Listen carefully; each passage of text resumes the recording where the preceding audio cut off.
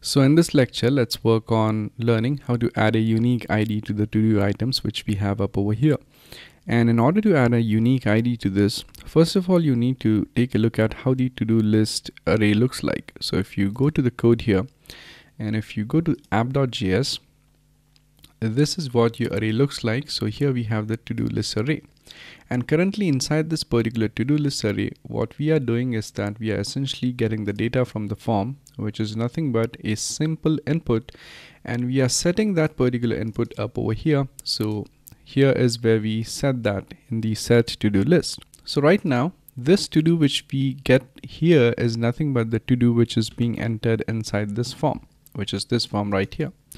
The problem though is that this to-do is a simple string. And now we also want to add an ID to this as well. So now the question is, how would you save the name of the to-do item as well as the ID of the item as well? So that means you have to save two properties for the to-do. And in such cases, whenever you have to save multiple properties of a certain kind of data, you always make use of an object. So now our job is to go ahead and instead of saving a simple string here, instead we want to save the name of the to-do as well as an ID. So we have to convert this thing into an object. So let's convert this thing into an object, making use of curly brackets like that. And now here I would set the name property of that object to the to-do. So that means whenever I type in homework here, whenever a new to-do list item is created, it's going to have a name property, and this homework is going to be set to the name of that to-do. And in a similar fashion, I would add another property which is called as ID. So here I would say ID, and now here we have to assign an ID for each to-do item which we create. But the problem here is that we don't have anything for the ID, and we cannot go ahead and manually assign an ID to each to-do item. So that becomes a problem. So that means we now need to find a way to generate IDs for our application. And in order to do that, there's a package called as short ID. So now if you just open up your terminal here, and if you just scroll down, you'll get an error. Don't worry about that for now. So simply stop the server here, and you need to install a package called as short ID. So you need to say npm install, that's going to be short ID. Simply go ahead, install the short ID package using npm, and make sure that whenever you're installing this package, you are into the parent directory, which is the directory of your application. So it's going to take a while for this package to get installed.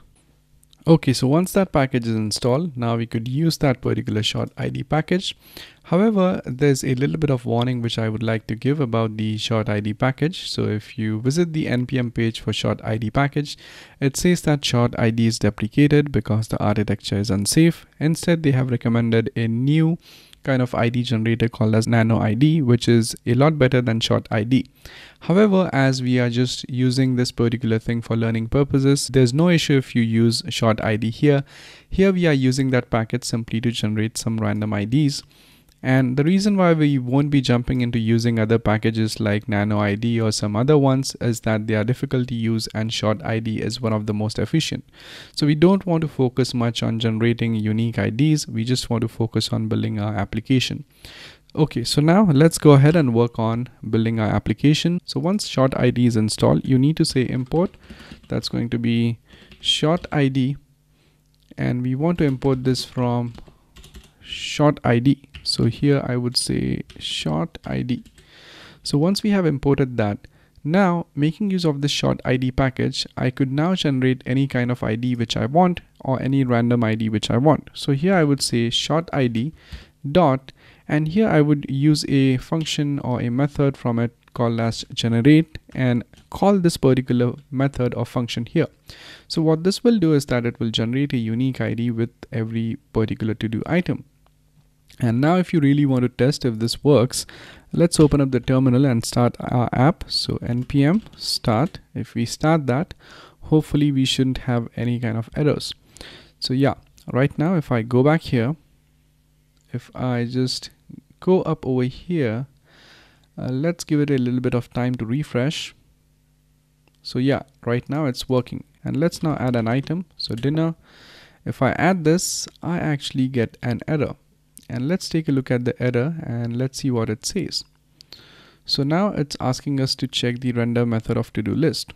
And yeah, we do have a problem over there, because right now we have made a couple of changes to the form. And if we make changes to the form, that means obviously the rendered output is going to change as well. So we need to fix a couple of things inside the to-do list. So if we go here inside the to-do list, we are mapping the to-do items. And if we go to the to-do items which we have up over here, right now what's happening is that this to-do item which we are passed here is actually an object. And we don't want an object here. Instead, we want to access the property of that object, which is nothing but name. So now if I just go back here, if you take a look at the form, now you cannot just say to-do item. Instead, you want to access the name property. So here you need to say to-do item dot name. If we do that, go back here, now this should work. So right now if I add dinner here, as you can see, it says dinner. And again, this warning pops up, and that's because we have not yet assigned the key attribute. And we are going to fix this particular error in the upcoming lecture. So thank you very much for watching, and I'll see you guys in the next one. Thank you.